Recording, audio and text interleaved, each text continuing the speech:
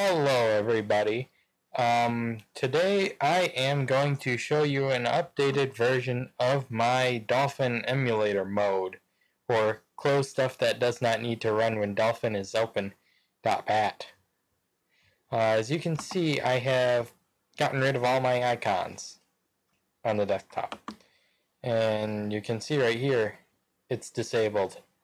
Don't have me enable it. It's awful. Like, icons here, here, all the way over to like here, and here, and like that, and then a few icons in the center, and it's just awful.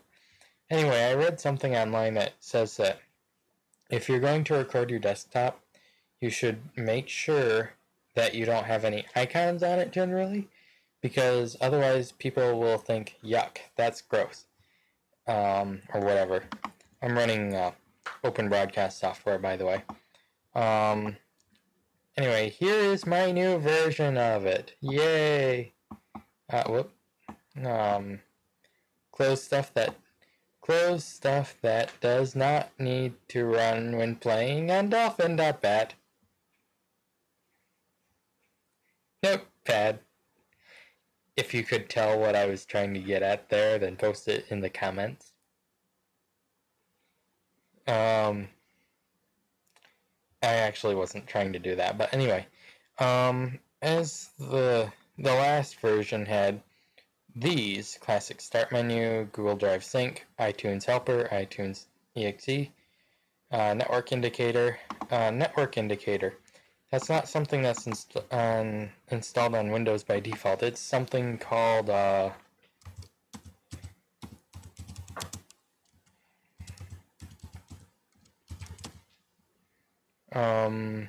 unless it's in my startup folder. I know I need to actually work on the video, but I'm trying to show you what it is. No, I don't have it. Basically what it is it makes it's like a, it brings the Windows XP 2 monitors icon back or forward to Windows 7. In Windows 7, all they have is a little mobile phone tower bars thing for the Wi-Fi, but I like the interface of the old one, so I may or I might not put a picture on the screen. I hope I do, but if I don't, then oh well. Maybe I'll actually do a video on that sometime. SD trace, bypass, search and destroy. That takes a lot of RAM. You can remove any of these lines if you don't want that software to close when you run this, or you can add your own lines, like copy this line, paste it, change the name of the application to cmd.exe. Do not do that, because this runs in command prompt, so I don't know. And it closes when it's done, so I don't know what would happen at that point. WMP network, Windows Media Player Network Server. I'm assuming Spybot update service. It doesn't update automatically if you have a version of it that's not paid, the free version. iCloud services.exe. I actually don't think I need this in here anymore. I got rid of iCloud. iCloud.exe, I got rid of it. So MSO sync, Microsoft Office sync.exe. I don't use it. Unchecky gets rid of checkboxes and installers. OneNote M.exe. I use OneNote a little, not that often. OneNote M, I'm assuming that's the quick launcher for it, so let's check to make sure this is there.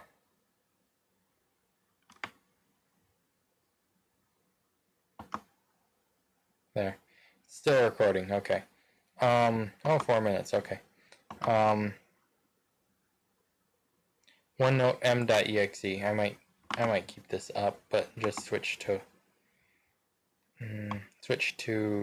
Notepad.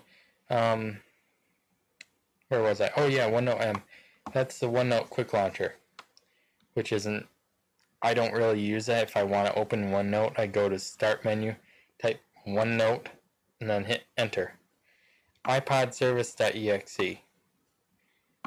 I have no use. The only reason why I have iTunes installed on here is because my mom has an iPhone, and once her contract is up on that, she's actually going to get a Windows phone instead. They're really good. If you don't care about any applications, buy one. Get a Nokia if possible. But don't get one through Verizon. They're awful. AT&T is okay. I mean, AT&T is really good with stuff in the US with Windows Phone, but T-Mobile is okay, but try to get one on AT&T. They're cheaper than Verizon. SD update. Oh, those are... I wonder why I have both of those in there. I must have discovered that in Task Manager. By the way, you can actually see what applications are running in here. See, you can see all these, and then you can Control-Shift-Escape or Control-Alt-Delete and then hit Task Manager. Or an XP, that would be Control-Alt-Delete and it opens Task Manager. But Windows 7, probably Vista and above. I don't use Vista at all. But yeah, above that, and uses this. There are some processes that I don't want to close because I don't know what would happen to it. Like that one, HP Message Service, and where is it? HP OSD on-screen display. I don't want to close those, and especially Catalyst Control Center. That would not be good. I don't know what would happen to that if I did that. Oh, sorry, it's already 7 minutes. This was supposed to be a quick update on my application. Oh, by the way, if you're on XP, sorry if I'm talking too fast, but if you're on Windows XP, you probably have heard that Microsoft dropped support for it, and Dolphin dropped support for XP and 32-bit Windows. So you should get a computer with 64-bit and Windows 7 at least if you want.